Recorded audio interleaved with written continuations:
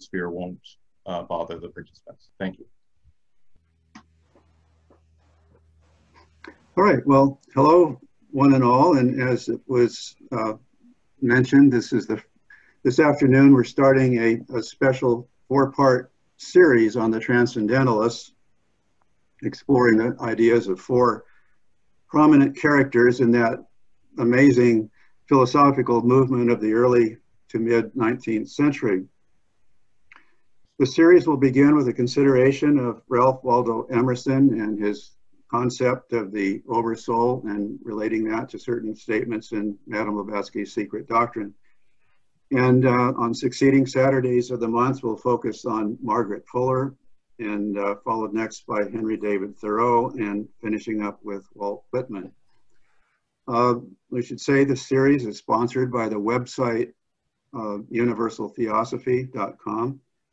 And it is being conducted by several associates of the United Lodge of Theosophists.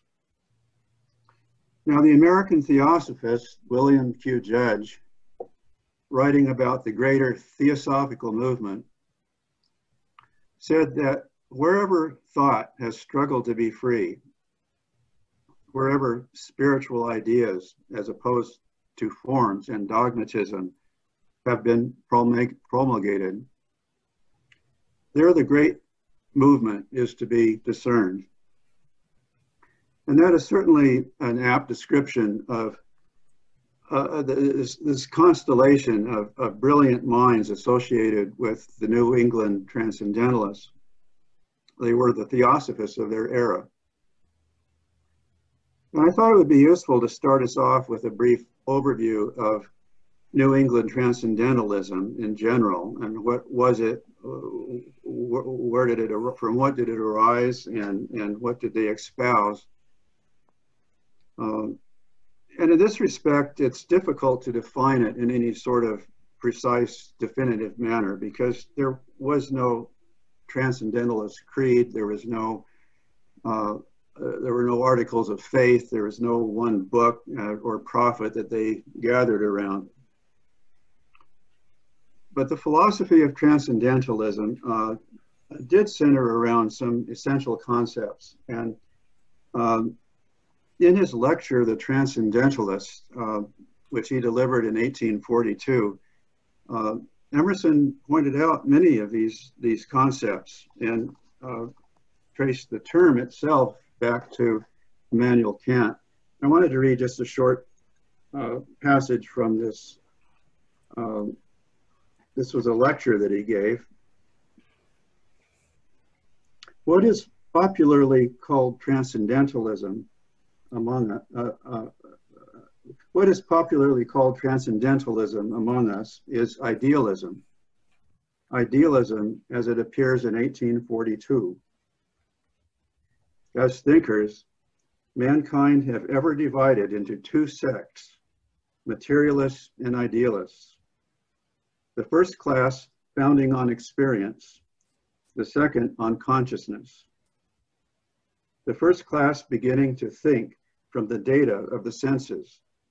The second class perceive that the senses are not final and say the senses give us representations of things, but what are the things themselves? They cannot tell.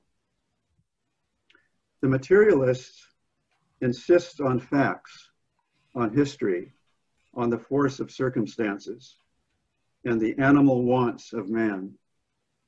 The idealists on the power of thought and of will, on inspiration, on miracle, on individual culture. And further on, he says this about the term transcendental itself. He says, it is well known to most of my audience that the idealism of the present day acquired the name of transcendental from the use of that term by Immanuel Kant of Königsberg, who replied to the skeptical philosophy of Locke, which insisted that there was nothing in the intellect which was not previously in the experience of the senses, by showing that there was a very important class of ideas or imperative forms which did not come by experience, but through which experience was acquired. That these were intuitions of the mind itself, and he denominated them transcendental forms. The extraordinary profoundness, and precision of that man's thinking have given vogue to his nomenclature in Europe and America, to that extent that whatever belongs to the class of intuitive thought is popularly called at the present day transcendental. And in drawing from a book by Harold Goddard, Studies in New England Transcendentalism, I put together a list of some key ideas that they embraced. And Goddard points out that they all approach these concepts in their own way, of course, some placing more emphasis in one area than another, and they were couched in their own intellectual framework. But in general, that there were these main concepts that sort of run through all of these transcendental thinkers. And these were, first, the unity of the world in God and the immanence of God in the world. And the idea of the soul of each individuality, of each individual, the soul of each individual as identical with the soul of the world. And the prime importance of self-reliance and individualism, and the essential unity of all religions, and a disregard for all external authority and for tradition. And always and underlying everything else was a fundamental belief in the identity of the individual soul with God, and an unshakable faith in the divine authority of the intuitions of the soul. Now, New England Transcendentalism emerged in the 1830s and centered around Boston and Cambridge and Concord, where Emerson and Thoreau had their homes. And it was in some ways kind of a pushing back against the established Unitarian church. Unitarianism had arisen in the 18th century as a more liberal and less dogmatic response to Calvinism. And by the early 19th century had dominated the Harvard Divinity School.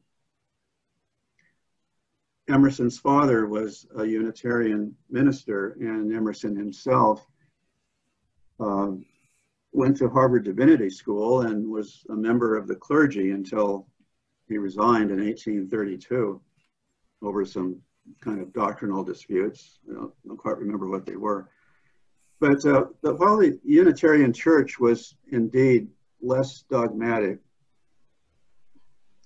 and more liberal in its views than the stern Calvinism that it displaced, by the 1820s and 1830s, it had, in the views of quite a few people, grown conventional and stale and settled and uninspired and stuck in its ways. And there emerged a man who many consider the first of the transcendentalists, and he was a Unitarian minister named Ellery Channing. And although he never severed his connection with the church, he was keenly aware of its shortcomings. Emerson referred to him as our bishop.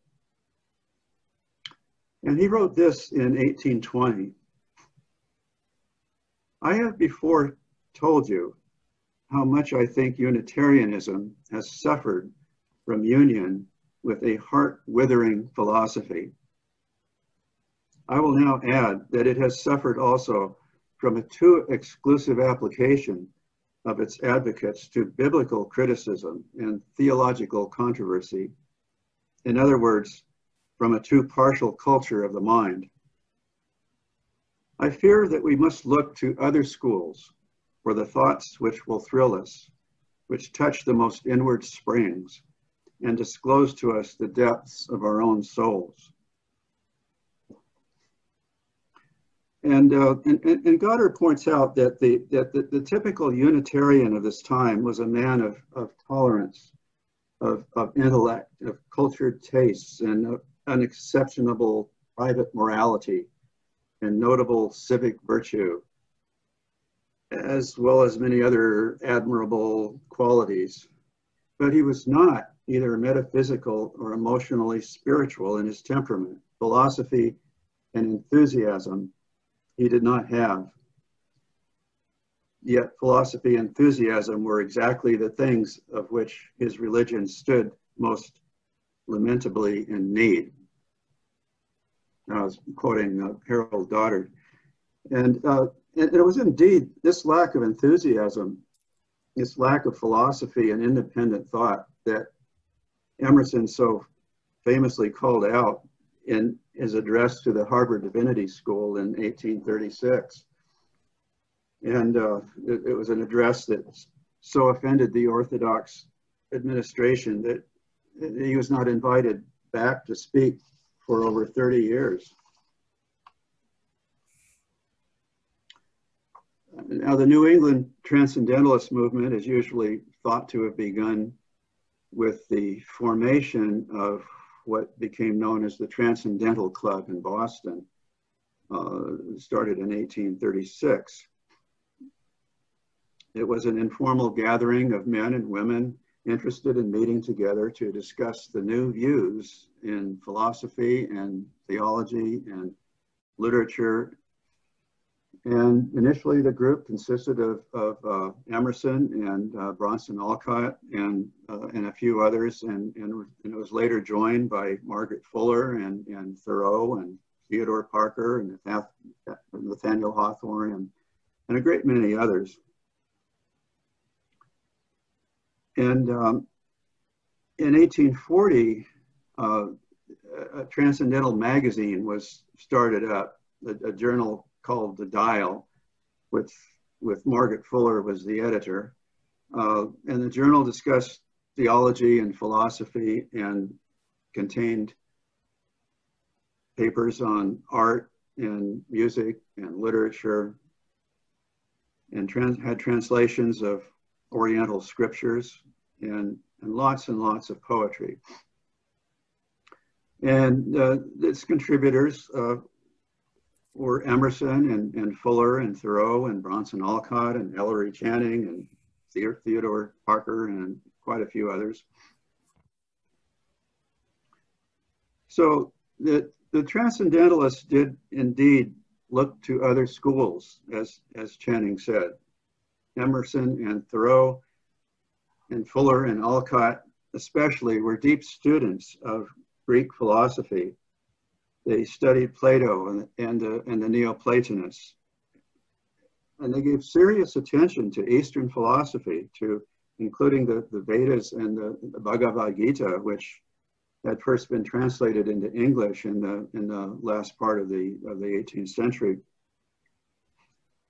And they had a familiarity with the classics of Greece and Rome, that was typical of a well-educated person in the 19th century.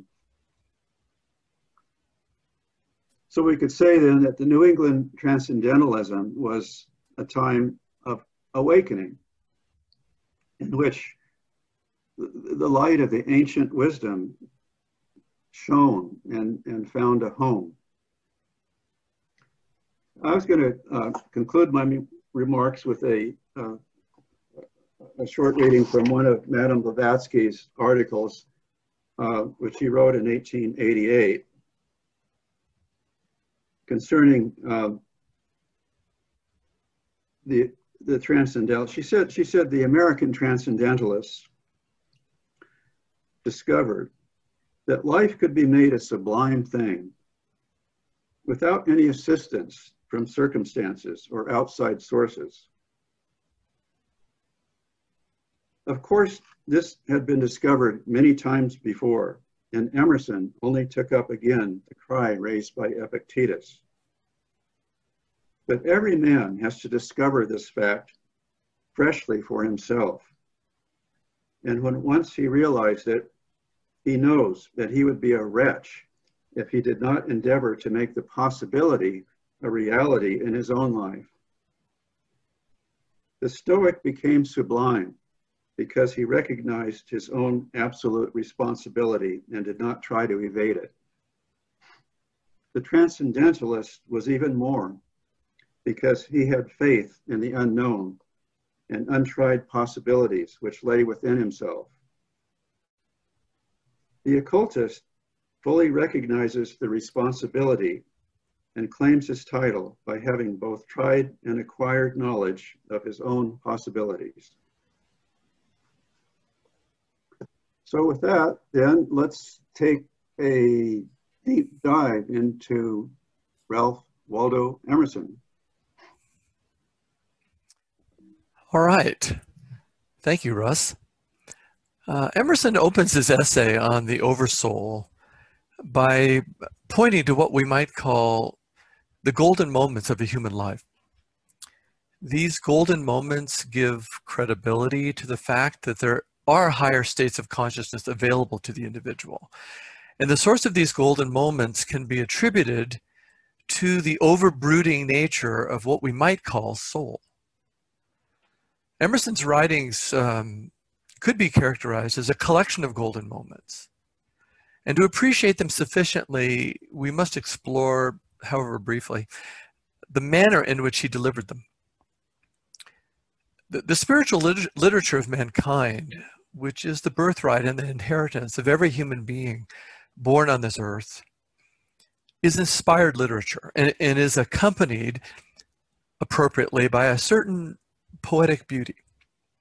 If you think of the shlokas of the Bhagavad Gita, the verses of the Dhammapada, the stanzas of Xian, the axioms of the Tao Te Ching, the logia of the Gospel according to Thomas, or the melodious passages of the Voice of the Silence, you cannot help but hear a distinct musical quality to the writing. If you were to read Plato in the original Greek, we're told, you would discover that his writings sound more like Shakespeare or Shelley than systematic philosophers like Hobbes or Hegel. Truly inspired writings, such as we find in sacred texts, has a cadence, a rhythm, and a melody that is unmistakable. This musical quality has a hidden, you might say even an occult power, to lift and elevate the receptive mind, the open heart. This capacity is one of the keys to appreciating the brilliance of Ralph Waldo Emerson. His intent was to inspire. His thoughts and writings are more like flashes of insight or collections of mystic moments, and less a geometrical proof or a rational explanation. He is a poetic rather than a systematic philosopher. And that is why it is important not only to read Emerson, but to listen to him as well. So it just so happens we've invited him into our proceedings today. Trust thyself. Every heart vibrates to that iron string. Accept the place the divine providence has found for you, the society of your contemporaries, the connection of events. Great men have always done so and confided themselves childlike to the genius of their age, betraying their perception that the absolutely trustworthy was seated at their heart, working through their hands, predominating in all their being. And we are now men and must accept in the highest mind the same transcendent destiny, and not minors and invalids in a protected corner, not cowards fleeing before a revolution, but guides, redeemers, and benefactors, obeying the almighty effort and advancing on chaos and the dark. Emerson is a man of contemplation in the classical sense.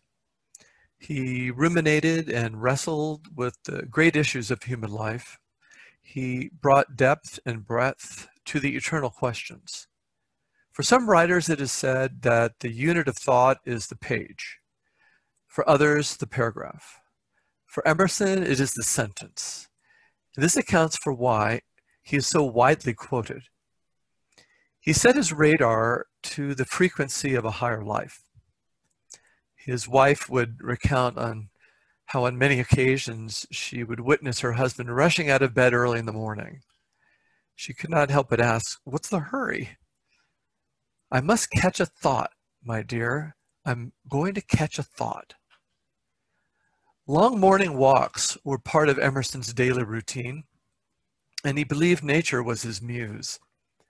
We all know how a long walk has a meditative quality about it. The body and the senses are engaged while the mind is given a chance to work independently and with minimum interruption. This discipline was built into the fabric of Emerson's days. Emerson was often criticized for the disconnected nature of his prose, but his aim was not to convince or persuade, but instead to light a fire under the mind of his listeners and to encourage them to pursue their own explorations. The universal themes of these meditations, like the Oversoul, which is our topic for this evening, self-reliance, compensation or karma, cycles, nature, experience. These broad themes reveal the expansiveness of his thought. Emerson is, to use his own words, man thinking, capital M, capital T. And his ambition in life was to encourage this activity in others. And he did so in the latter phases of his life by offering lectures throughout the land during America's adolescence. He was considered by many as one of the finest orators of his generation. When we read Emerson, we find his spirit cheerful, amiable, optimistic, and introspective. The great naturalist John Muir met Emerson when he was a young man and said of him, "He is the most sincere man I have ever met, as sincere as the redwoods." Emerson was elegant, but not academic in his words. His intention was to make you feel the ideas as much as to understand them. This musical approach to his prose helped to create an atmosphere solicitous of intuition. His work tends to move from insight to insight, much like a symphony glides from movement to movement. There's a wonderful story about a simple, uneducated washerwoman who attended every lecture Emerson gave in Concord. Emerson's talks are very deep and rich in language, and for many could be hard to understand. A local reporter attending an Emerson lecture, and who had noticed her frequent attendance, could not help but ask her if she understood what Emerson was talking about. She replied, "Not a word. But I'd love to go and see him stand up there and look as though he thought every one of us was as good as he is." So from where does Emerson's love of and faith in humanity come from? He had plenty of evidence to the contrary concerning man's goodness. He lived at a time of great social unrest, filled with severe examples of man's inhumanity to man. His generation struggled with the institution of slavery, the Civil War, robber barons, and witch hunts. He experienced profound personal loss with the early death of his first wife, Lydia, who died 2 years after their marriage at the age of 20. His first son from his second wife, Waldo, died at the age of 5 from scarlet fever. So where does this abiding sense of optimism come from in the midst of such misery?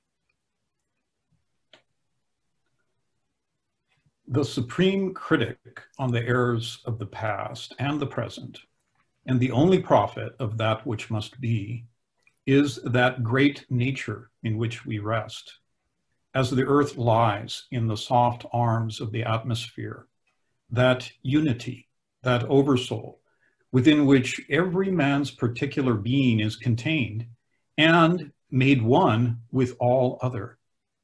That common heart, of which all sincere conversation is the worship, to which all right action is submission.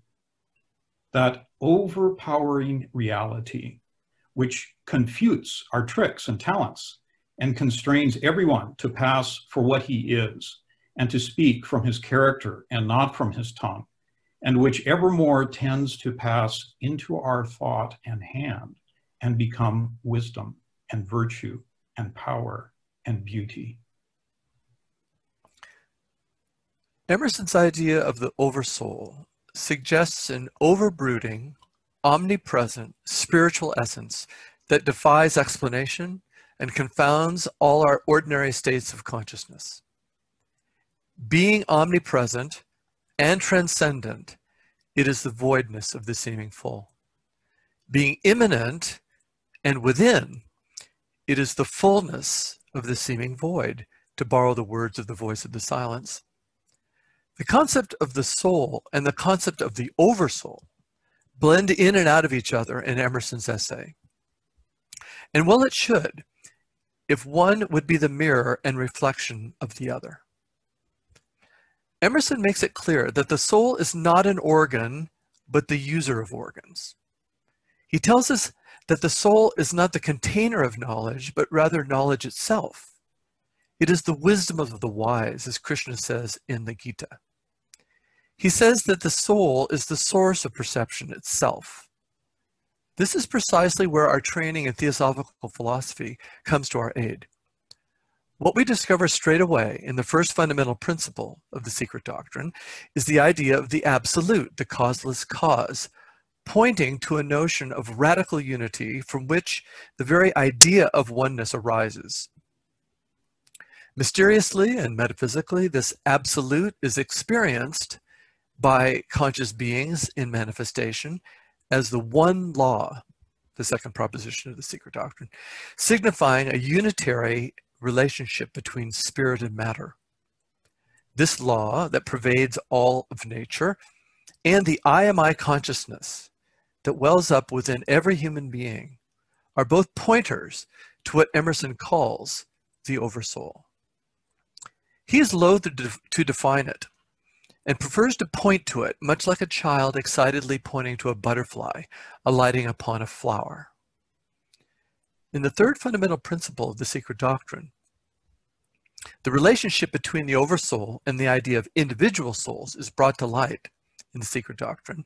And this, of course, is the third fundamental principle, where she writes, the fundamental identity of all souls with the universal Oversoul, the latter being itself an aspect of the unknown root, and the obligatory pilgrimage of every soul, a spark of the former, a mirror of the former, through the cycle of incarnation or necessity, in accordance with the cyclic and karmic law, during the whole term.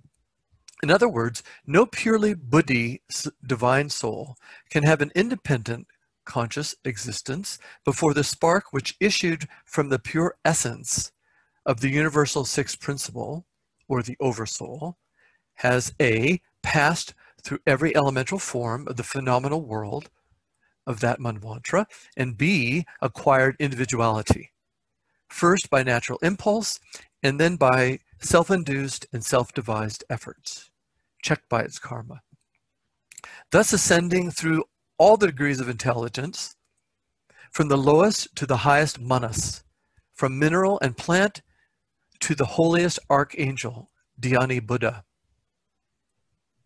All individuals are reflections on a lower plane of this Oversoul. Let us not forget the original meaning of the word individual, or individus, meaning not divided or whole. The individual is a sevenfold being with one's higher nature reflecting the Oversoul. This metaphysical idea stands behind the Greek notion that man is the microcosm of the macrocosm. From this point of view, you might say, the Oversoul could be associated with the Atman in the Theosophical scheme, and the individual soul, of which it is a reflection, is Buddhimanas. This curious idea that we are a self, all lowercase letters, within a self, capital S, within a self, all caps, is mentioned in both the Gita and the Voice of the Silence. Krishna says, we should raise the self by the self. Let him not suffer the self to be Lord. For self is the friend of self. And in like manner, self is its own enemy. Self is the friend of the man who is self-conquered. So self is like a foe hath enmity to him who is not self-conquered.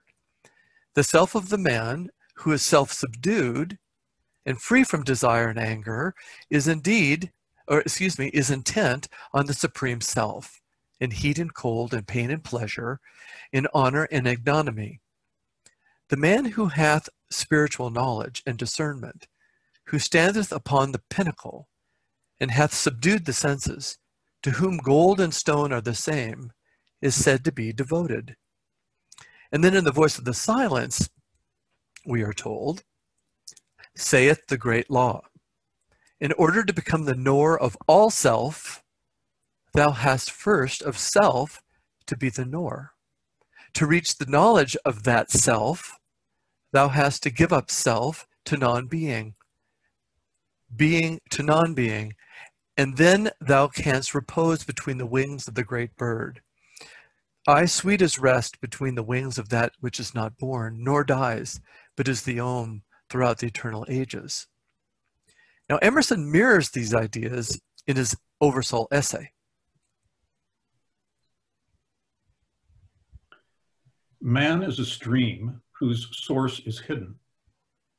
Our being is descending into us from we know not whence. The most exact calculator has no prescience that somewhat incalculable may not balk the very next moment. I am constrained every moment to acknowledge a higher origin for events than the will I call mine. As with events, so it is with thoughts. When I watch that flowing river, which out of regions I see not, pours for a season its streams into me, I see that I am a pensioner, not a cause, but a surprised spectator of this ethereal water, that I desire and look up and put myself in the attitude of reception, but from some alien energy the visions come. And the blindness of the intellect begins when it would be something of itself. The weakness of the will begins when the individual would be something of himself. All reform aims, in some one particular, to let the soul have its way through us. In other words, to engage us, to obey. Of this pure nature, every man is at some time sensible. Language cannot paint it with his colors. It is too subtle. It is undefinable, unmeasurable. But we know that it pervades and contains us. We know that all spiritual being is in man. A wise old proverb says, God comes to see us without bell. That is, as there is no screen or ceiling between our heads and the infinite heavens, so is there no bar or wall in the soul where man, the effect, ceases and God, the cause, begins. The walls are taken away. We lie open on one side to the deeps of spiritual nature, to the attributes of God. Justice we see and know, love, freedom, power. These natures no man ever got above, but they tower over us, and most in the moment when our interests tempt us to wound them. Every woman and man has a direct and original connection to the Oversoul. But the degree to which it can shine without impediments on the lowest planes of existence is determined by the level of receptivity in the awakening heart and mind of the individual. In it, we live and move and have our being, yet we seem to know it not. In the words of the voice of the silence, alas, alas, that all men should possess Alaya, be one with the great soul, and that possessing it, Alaya should so little avail them. So there must be something blocking this connection. Something is interfering. After all, Alaya is the source of one's consciousness. It is the life and energy that animates all our various vestures and vehicles. You might say the goal of human evolution is to build a trustworthy bridge between the highest planes of being within, so that they might be expressed at the lower planes of becoming. To establish and maintain this connection is the real object of the spiritual path. A stubborn, confounding, deflecting, and subtle separative sense of self is impeding the light.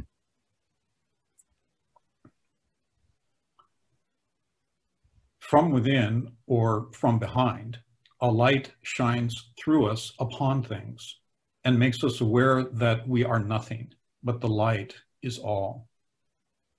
A man is the facade of a temple wherein all wisdom and all good abide. What we commonly call man, the eating, drinking, planting, counting man, does not, as we know him, represent himself, but misrepresents himself. Him we do not respect, but the soul, whose organ he is, would he let it appear through his action, would make our knees bend. When it breathes through his intellect, it is genius. When it breathes through his will, it is virtue. When it flows through his affection, it is love. The very concept of soul in contemporary culture is a confusing one. In conventional religious circles, we get the idea of having a soul.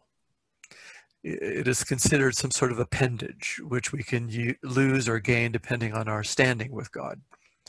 In psychological circles, the idea of soul is all too often reduced to some primitive collection of instincts, or at best, a nagging conscience related to emotional states. And materialistic science sees consciousness as a byproduct of the brain and has no use for the idea of soul. In contrast to these perspectives, the theosophical idea of soul is woven into the fabric of the idea of consciousness itself. In the modern theosophical movement, the term self has been introduced in the attempt to resuscitate the ancient notion of soul being something that one is and not something that one has.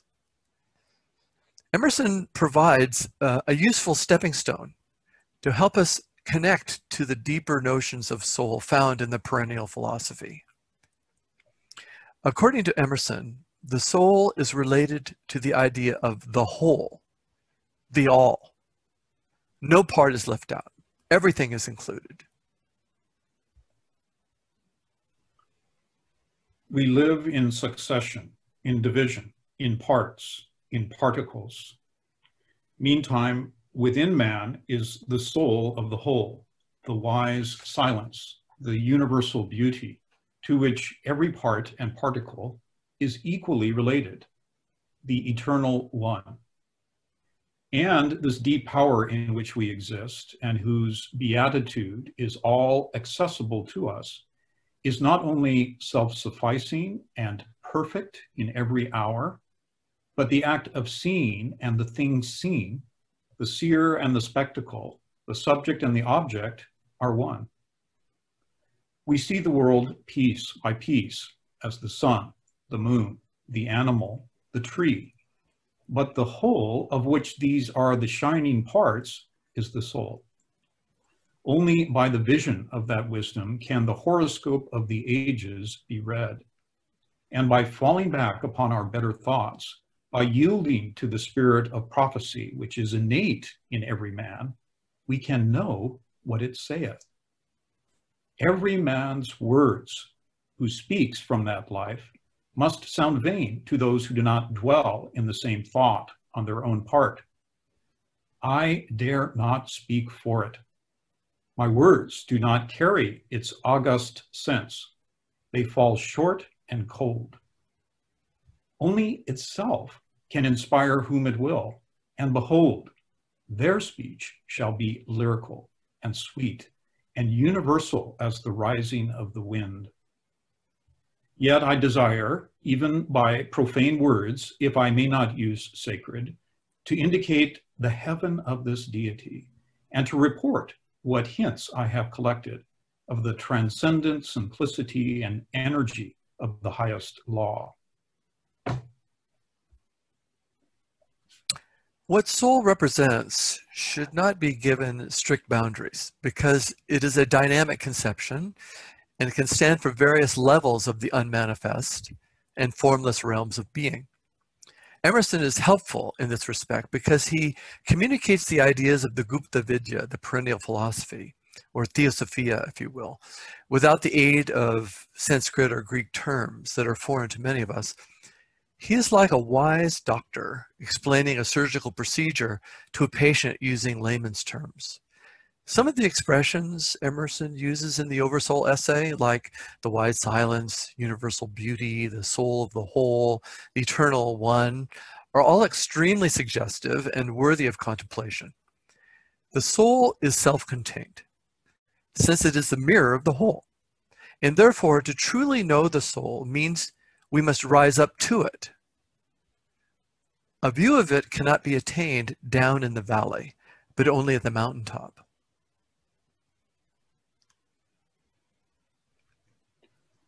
The soul circumscribes all things. As I have said, it contradicts all experience. In like manner, it abolishes time and space. The influence of the senses has, in most men, overpowered the mind to that degree that the walls of time and space have come to look real and insurmountable, and to speak with levity of these limits is, in the world, the sign of insanity. Yet, time and space are but inverse measures of the force of the soul. The spirit sports with time, quote, can crowd eternity into an hour or stretch an hour to eternity, unquote. The soul looks steadily forwards, creating a world before her, leaving worlds behind her. She has no dates, nor rights, nor persons, nor specialties, nor men. The soul knows only the soul. The web of events is the flowing robe in which she is clothed. In The Secret Doctrine, HPB praises Emerson's conception of the Oversoul and equates it with the Sanskrit notion of alaya and the Latin term anima mundi, the soul of the world.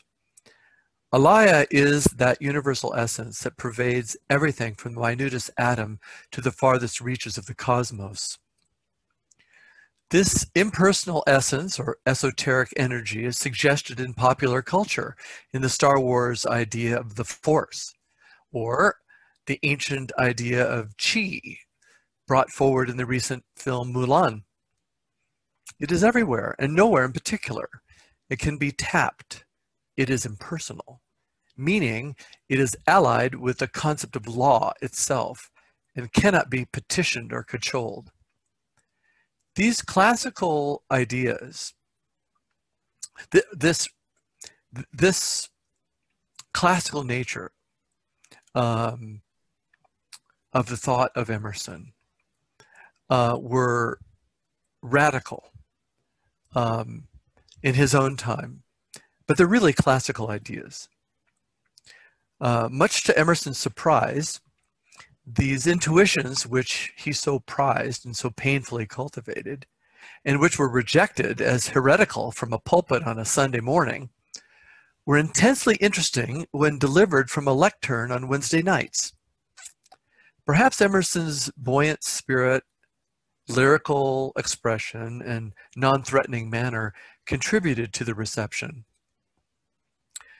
This does not mean that Emerson did not have his critics. Apparently, it was not uncommon for Emerson to be taken to task by religionists in his own neighborhood. But like Socrates before him, he was adored by the youth of the towns that he visited, who attended his lectures enthusiastically. They were captivated by the message of unbounded human potential, calls to self-reliance, and the democratic nature of his thought. What made Emerson the philosopher of the American spirit is the ancient universality, which is the birthright of all mankind. It is appropriate that a soul like Emerson might provide these seminal influences on a nation composed of representatives from every continent. Like Gandhi, and unlike fellow transcendentalist Thoreau, Emerson was a very difficult man to dislike. His magnanimity and kindness endeared him to many. In 1872, Emerson's home was almost totally destroyed in a fire. His wife and family escaped just in time to preserve their lives, but with a few of their possessions. Emerson's precious library was no more. And being of modest means, the family's prospects of restoring their home was in doubt. The city of Concord made a collection, crowdsourced, the necessary funds to send the 69-year-old Emerson and his oldest daughter on a months-long adventure to Egypt, while they secretly rebuilt the home and reconstituted the library. Such was the affection held by the people of this community for the Bard of Concord.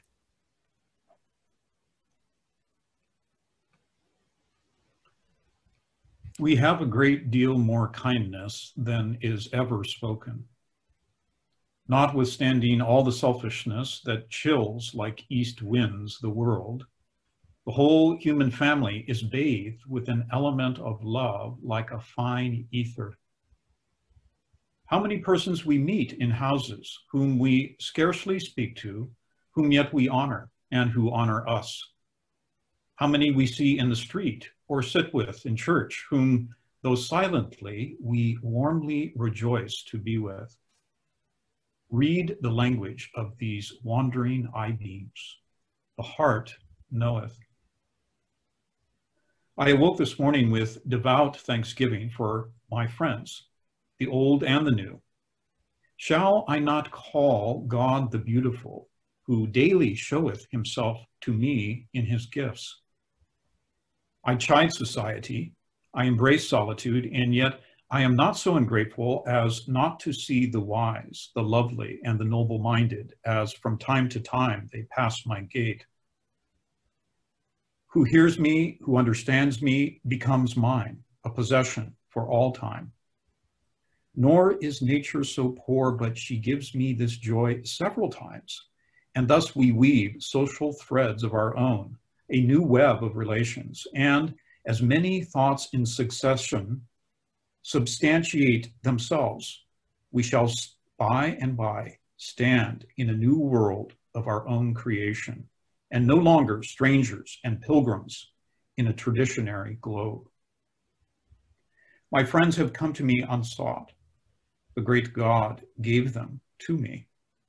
By oldest right, by the divine affinity of virtue with itself, I find them, or rather not I, but the deity in me, and in them derides and cancels the thick walls of individual character, relation, age, sex, circumstance, at which he usually connives, and now makes many one. High thanks I owe you, excellent lovers, who carry out the world for me to new and noble depths, and enlarge the meaning of all my thoughts. These are new poetry of the first bard, poetry without stop, hymn, ode, and epic, poetry still flowing, Apollo and the Muses chanting still. Will these two separate themselves from me again, or some of them? I know not, but I fear not, for my relation to them is so pure that we hold by simple affinity. And the genius of my life being thus social, the same affinity will exert its energy on whomsoever is as noble as these men and women, wherever I may be.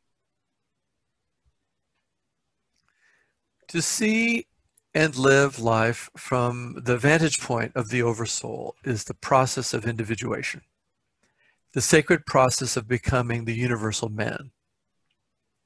The transition from Kamamanas domination to Buddhimanas orientation is another way to characterize the challenge or predicament of the human condition. Emerson would call this living life wholly from within, or self-reliance.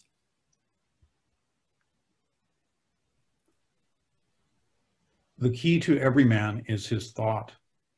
Sturdy and defying though he look, he has a helm which he obeys, which is the idea after which all his facts are classified. He can only be reformed by showing him a new idea, which commands his own. The life of man is a self-evolving circle, which from a ring imperceptibly small, rushes on all sides outwards to new and larger circles, and that without end. The extent to which this generation of circles, wheel without wheel, will go depends on the force or truth of the individual soul.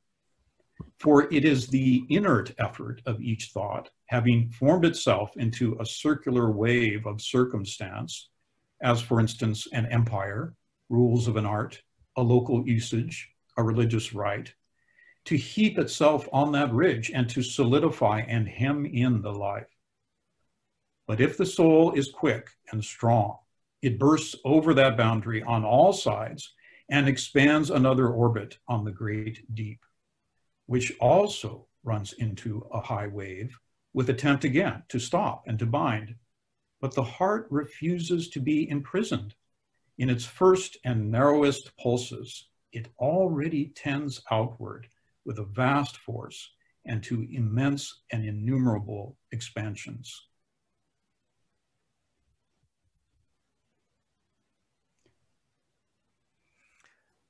And we'd like to close with one last quote from Mr. Emerson when he says, "I, the imperfect, adore my own perfect."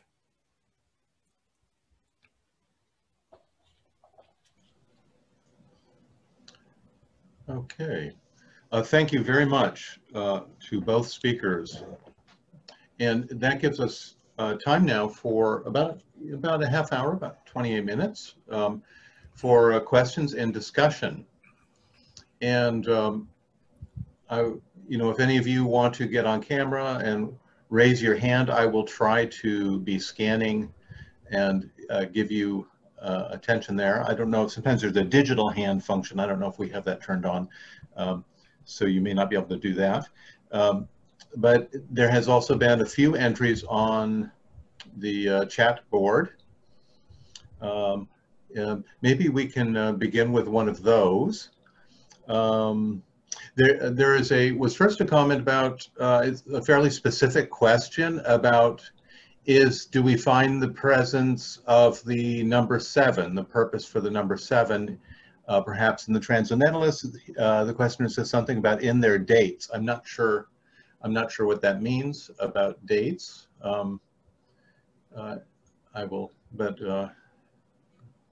leave that question there. Any comment upon that from the speaker?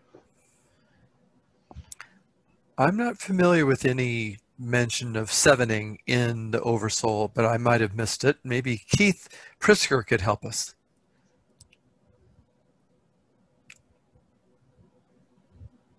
There, I'm unmuted.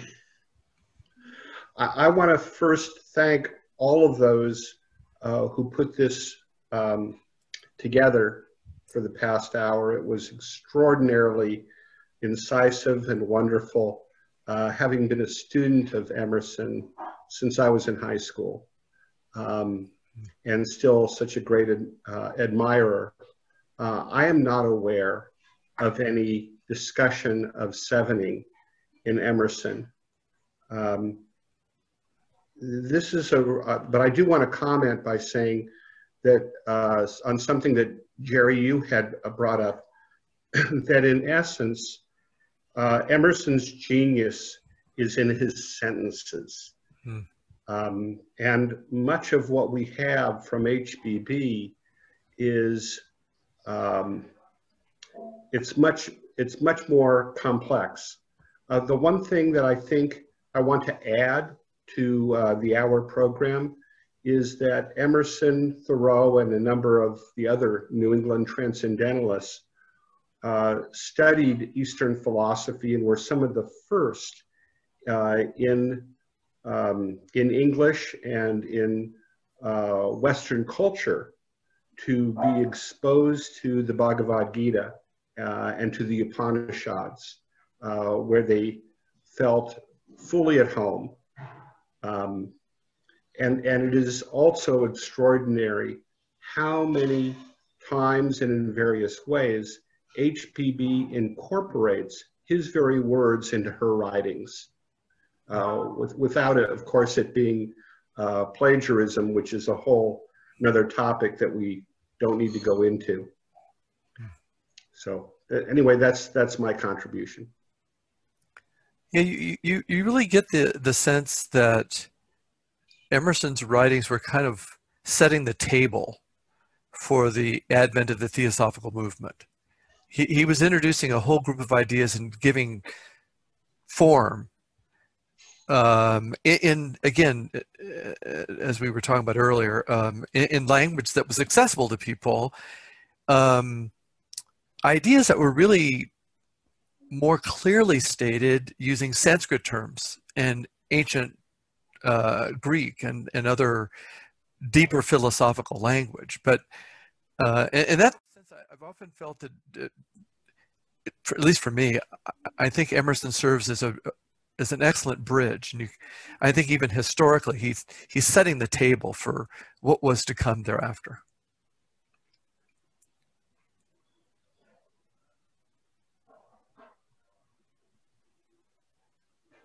Joe, you need to unmute.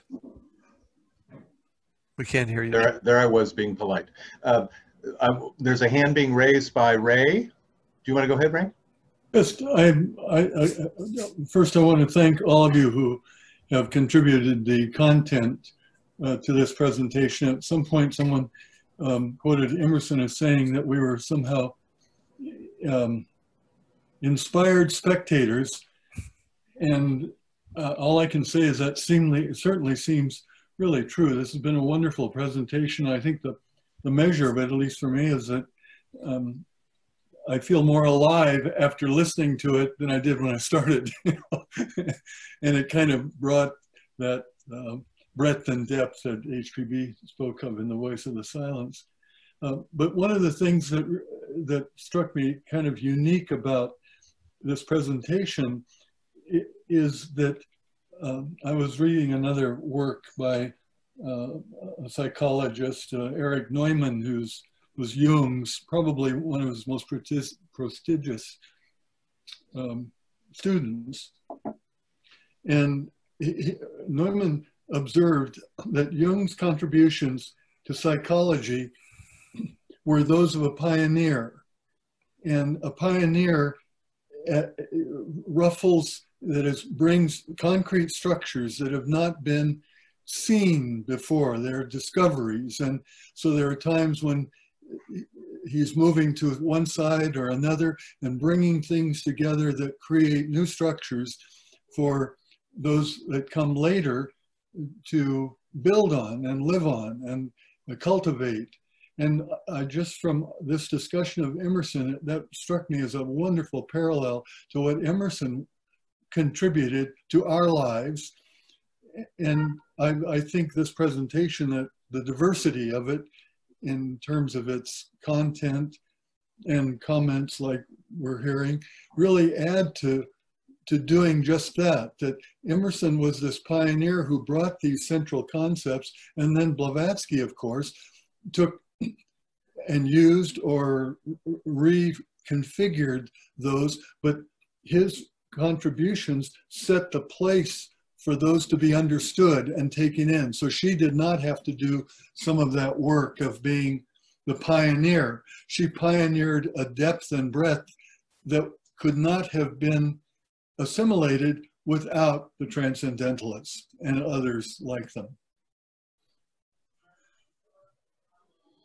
Thank you very much for that comment.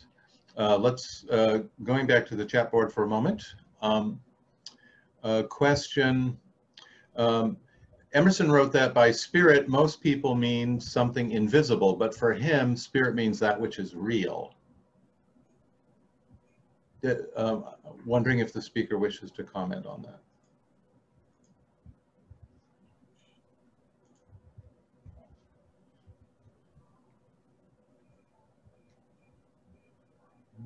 Russ, go ahead.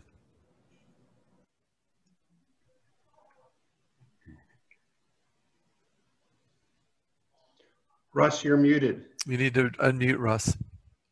Yeah, I would agree. I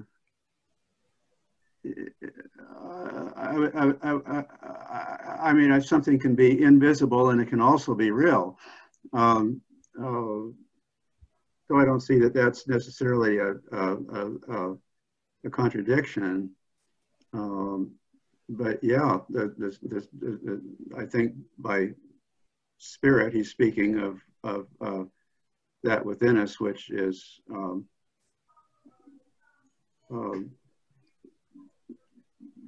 greater than our circumstances and what we normally think of as ourselves, our bodies and our jobs and our circumstances and so forth.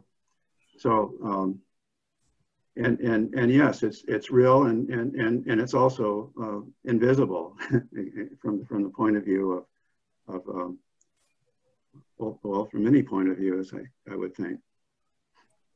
I would add to what Russ is saying that it takes something like the love of a mother for her child.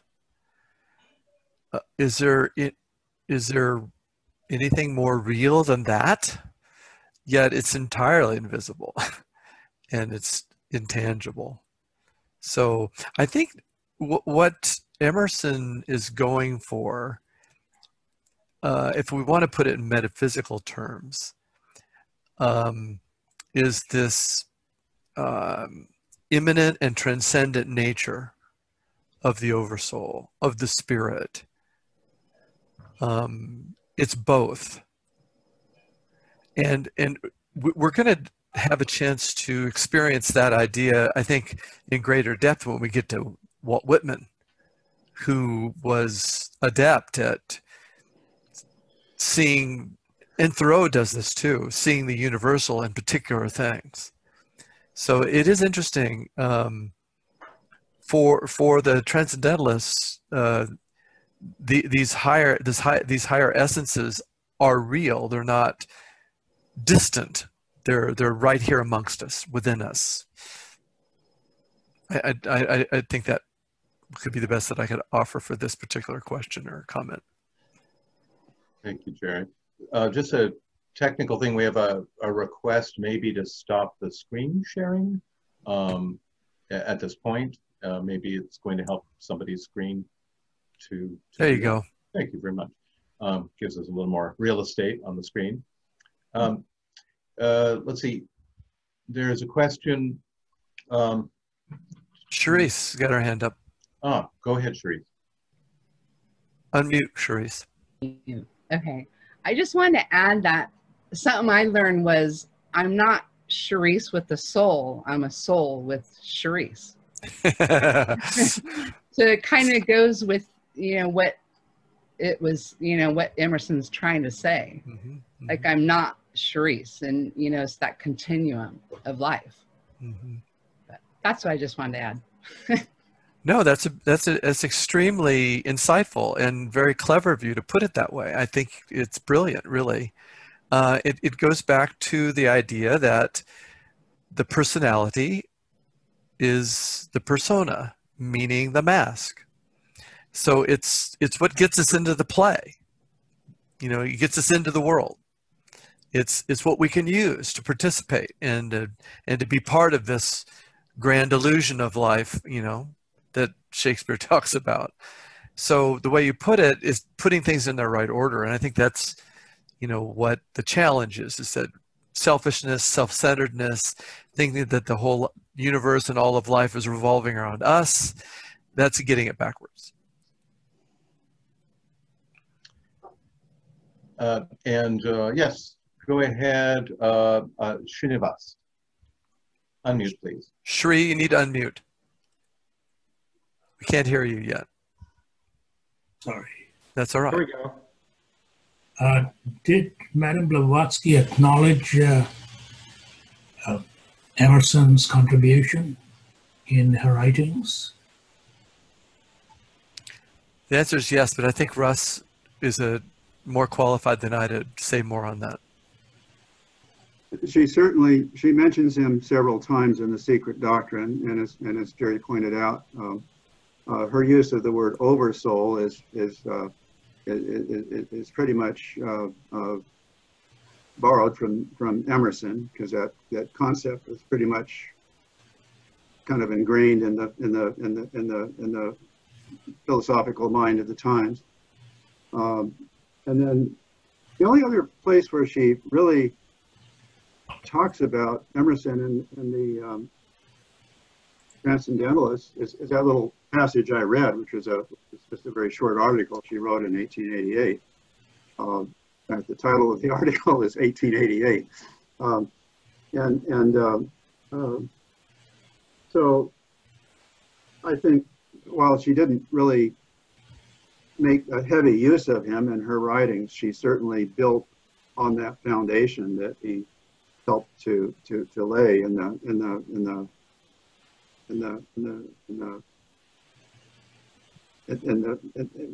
philosophical mind of the time. Kirk, would you like to add to that?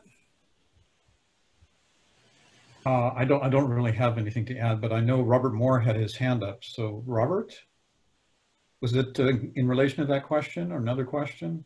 Well, no, it's a different question. I just wondered if, since Thoreau and Emerson and the Transcendentalists are the American philosophers, whether they were particularly important for Americans to study, that their expression or their way of expressing universal ideas, it was important that all students of America be confronted with their writings and learn them. Mm-hmm. Yeah, that's an excellent point. In fact, there's many authors who have written about the period of the Transcendentalists and the many transformations that have happened in American culture, especially as a result of their writing, and that they, in some very significant way, took this ancient wisdom of the East, because as was mentioned, some of those first translations of Sanskrit texts into English occurred in the late 1800s, and then made it to, the harbors of Boston the late 1700s, and made it to the harbors of Boston in the early 1800s, 1840s or so, and were not just read by Emerson and Thoreau and Whitman, but studied deeply and imbibed and incorporated into their thinking in such a way that, as Jerry pointed out, without the technical Sanskrit terms, were nonetheless conveying the ancient wisdom of the East in a new way, and in a way that was also that America was ripe for, so that not just in their own, not so much even in their own generation, but the generations that followed, who Emerson and Thoreau and Whitman have had such a profound effect upon in so many different ways, that was one of the avenues, one could say, in which Western culture, the wisdom of the East has begun to further permeate Western thought. And in fact, Philip Goldberg calls it, the Vedaization of the West.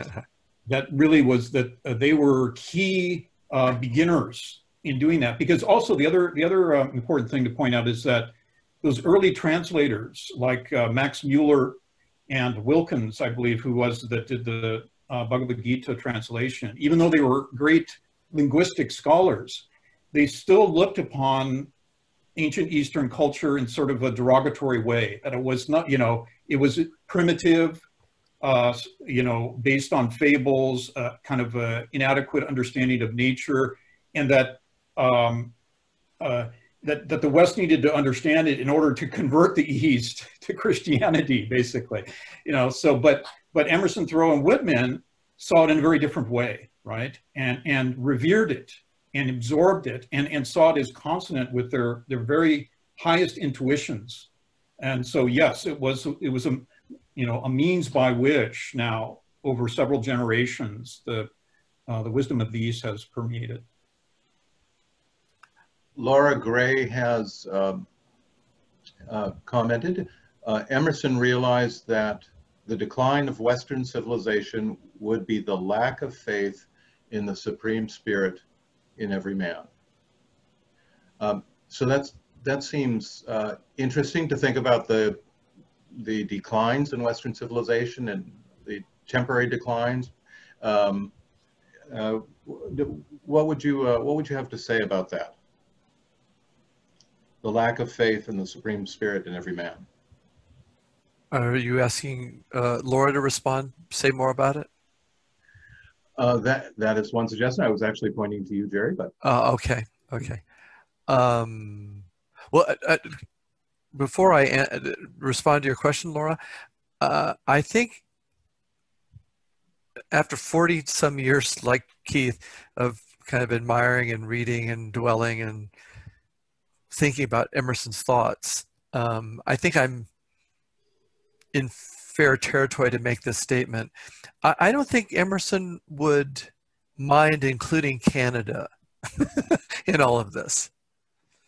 I think he was the philosopher of the Americas, not necessarily of America, the United States. Canada, as much as what is, in fact, they lived in Concord, for heaven's sakes. They were just stone's throw from where you live now. So, and look at Toronto today. It's probably the most international city on the planet. So I think what Emerson and Thoreau and Whitman and these quote unquote transcendentalists, they were, to use one of Joe's expressions, radical patriots.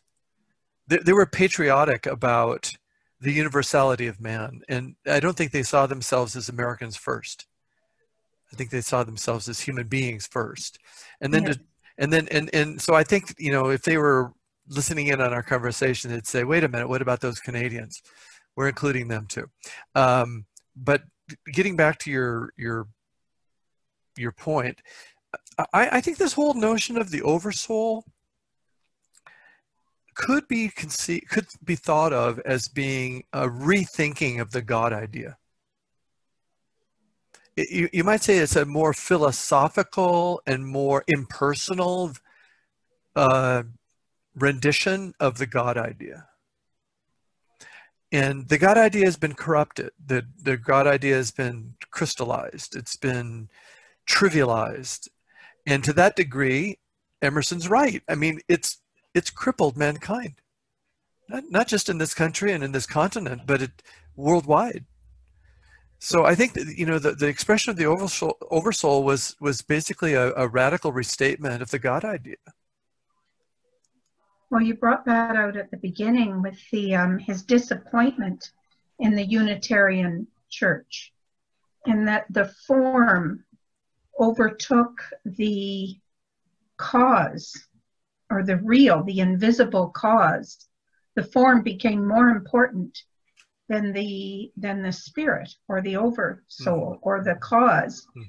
And HBB is constantly warning us not to become dogmatic and it is stated in a lot of the literature. So I think a few of your illustrations of the myths of Milan and Star Wars, it kind of indicates that idea of the will and using the will. And sometimes we get comfortable in our forms and we forget that we are in the process of becoming something more than what we are right now. And so how do we avoid the dogmatism that can come from study? And how do we maintain the becoming? I think that comes out in a few of the other comments in the chat box as well. There's a quote from Emerson that might address that question, where he wrote, "We always wish to be settled, but it is only insofar that we are unsettled that there's any hope for us." So we have to keep moving forward. Jerry, you at length in part of your presentation quoted from the third fundamental of the secret doctrine. And HBB refers to that fundamental, which includes self-induced and self-devised efforts, as the pivotal doctrine. So you've got three fundamentals, but she talks about that third as being pivotal: self-induced and self-devised efforts. And if we don't make the efforts ourselves, life has a way of coming and kicking us in the backside to get us moving. We just have to see those suggestions given to us by universal law as opportunities to keep moving forward. And Emerson said as much, backs up what Keith is saying, when he says the life of man is a self-evolving circle.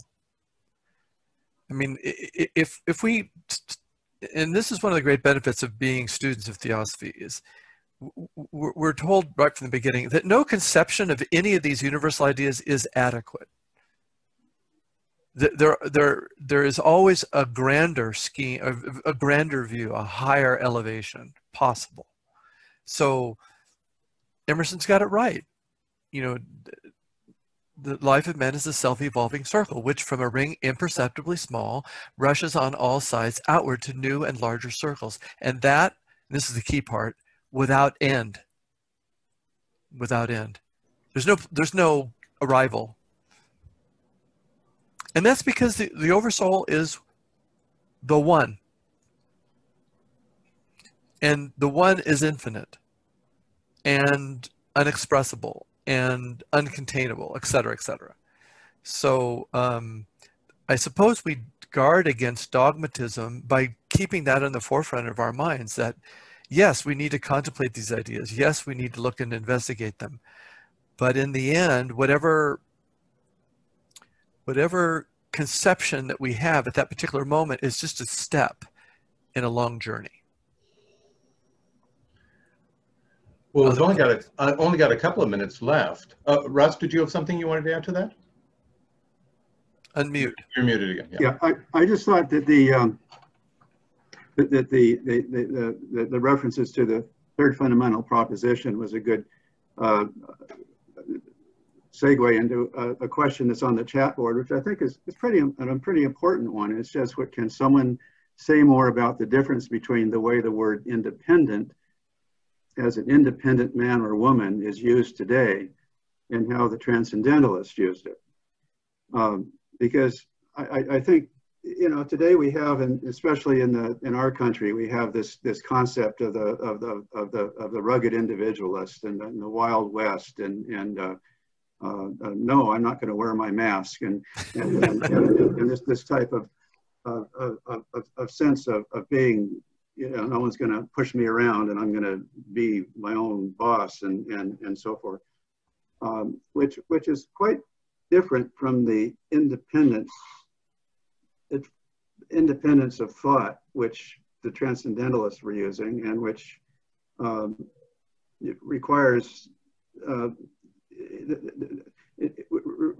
the will and the determination and the aspiration to kind of take things into your own hands in terms of your own responsibility and your own efforts to discover truth. And so we speak of the self-induced and self-devised efforts that are a requirement for the moral evolution that we self-conscious beings are undergoing. And that's quite different from the other kind of individualism, which is more relates to kind of an assertion of the personality, really, and it's more of an affirmation of one's separateness from others rather than a recognition of our oneness. So these are, you know, polar opposites, really. That's what comes to my mind about that. Joe, unmute. That seems like an excellent point to end on today. On behalf of everyone, I really want to thank our speakers, Russ and Jerry, for giving us such a thorough, expansive, inspiring introduction to this series, as only two people who have loved Emerson for decades can really do.